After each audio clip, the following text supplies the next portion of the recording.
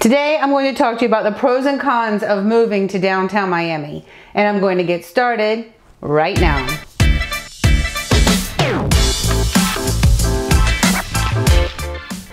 Hey everyone, my name is Jamey Prezzi. I'm a real estate agent in Miami-Dade and Broward counties. And today I'm going to talk to you about the pros and cons of moving to downtown Miami. But first, before I get started, if this is your first time here, hit that subscribe button so you never miss another update. We do put out videos every week.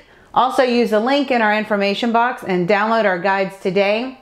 On that guide page, once you download it, I'll also add you to our weekly newsletter, which is an incredible newsletter that my husband puts out every week or 2 weeks, just depending on what's going on in the market, where he summarizes a lot of really good local, hyper-local information that's important that you need to know about. Downtown Miami is one of the most popular neighborhoods that everyone asks me about when they're thinking about moving to Miami. But today I'm talking about the pros and the cons. So let's first start with the bad news, and we'll give the cons first. The density of downtown Miami can feel a little bit tedious at times because there are only so many streets in and out throughout that part of the city. There is a lot of activity in that neighborhood, and you will have a lot of people coming into the Port of Miami, a lot of people going there for major events. And so if you live there, the density of downtown Miami can feel very tedious sometimes because there are a lot of people. Imagine every single building has 300 to 400 units. And then all of the people who are coming in for all of the major events where all the things that are housed, for instance, the Performing Arts Center, the Frost Science Museum, the Perez Art Museum, where the Miami Heat play, Bayfront Park. So there's a lot of activities that are around downtown Miami, and the density of that area can feel very heavy at times. And because of that, again, the traffic. The traffic can be very tedious in downtown Miami just because of the nature of what is going on with all of the events throughout the year. Parking can be very hard in downtown Miami, and parking is limited. There are not a lot of places to park in downtown Miami, especially if you're buying real estate there. So if you have 2 cars, you have to be very, very careful about how you're going to park that second car. Many buildings, many units only come with 1 parking space, and there are not going to be a lot of parking spaces where you can park your car around downtown Miami. And when that neighborhood fills up with events, forget it. So parking is very limited. Let's talk about the pros. One of the best things about downtown Miami is the buildings. The buildings in downtown Miami are super luxury. Over time, many of those buildings have been built in order to compete with another super luxury area of Miami Beach, which is known as South of 5th. And the buildings in downtown Miami are incredible. The super luxury buildings. They have incredible views with incredible services and amenities, and just some of these buildings are just fabulous, and the units inside of them are also fabulous. So downtown Miami has many beautiful buildings.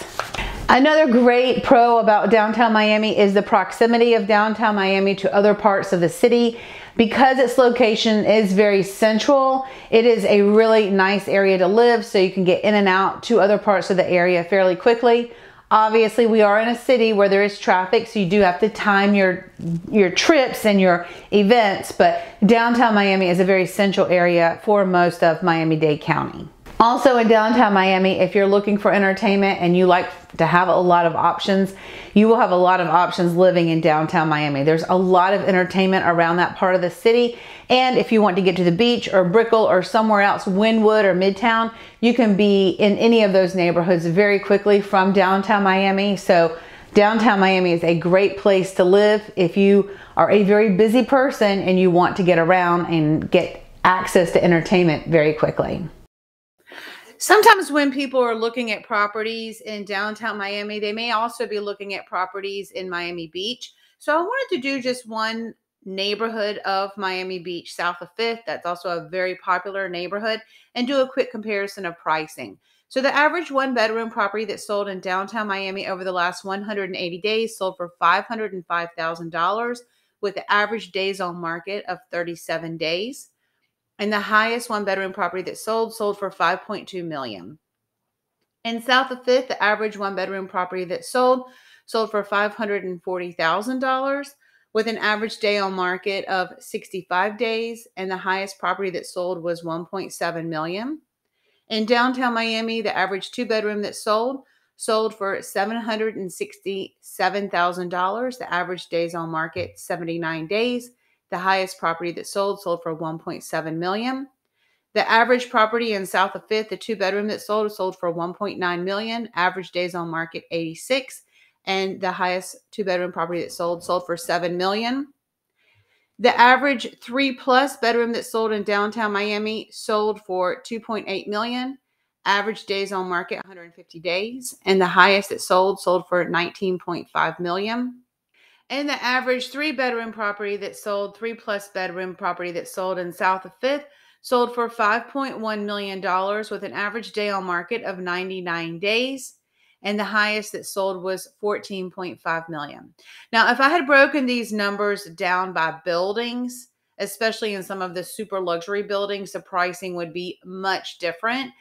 I just wanted to give you an overall idea of both neighborhoods and a little bit about what you can get for your money. If you're actually purchasing real estate in either of these neighborhoods, it's better to be super hyper local in terms of pricing. I hope this helped answer your questions about some pros and cons about downtown Miami and moving to Miami. My name is Jamey Prezzi. I work with my husband, Ognjen Prezzi. You can find us online on Instagram at theprezzis, and we will see you soon.